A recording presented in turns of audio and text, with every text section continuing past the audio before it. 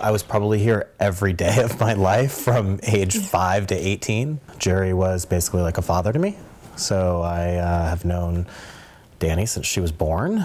I think that we've had a lot of great memories in this house. Obviously, it's the only, real home I've ever known. But I think, with my dad's passing in last August, I think that it's time to put it on the market. It's time to,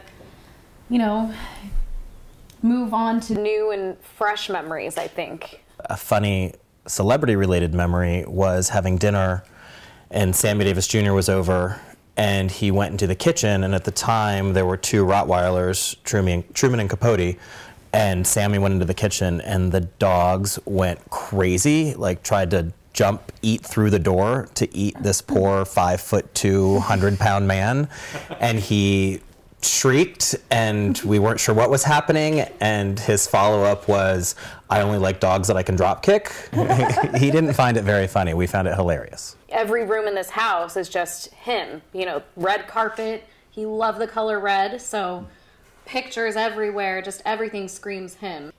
It's a great house for a family. Giant backyard, a pool, a slide, a rock waterfall. That you can hurt yourself jumping off of. You speak from experience. I do.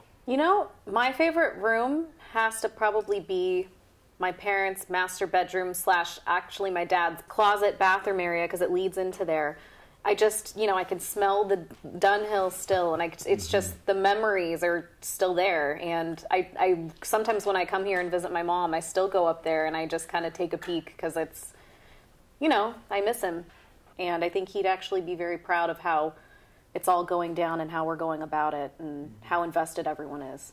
I agree. I think he would be, there'd be some sadness just because of the memories of the house. But I think, memories live on. They don't have to stay in a home.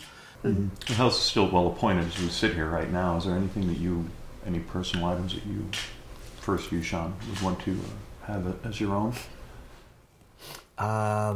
His Oscar?